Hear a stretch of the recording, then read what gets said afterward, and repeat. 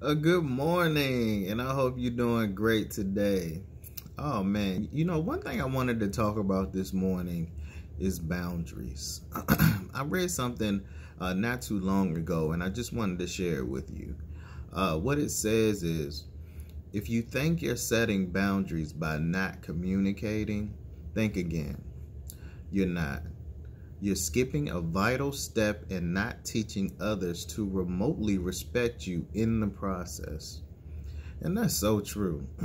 Sometimes simply not responding to a person or ignoring them, whether it be in business or in personal relationships, it doesn't really have the intended effect most of the time that we're trying to achieve.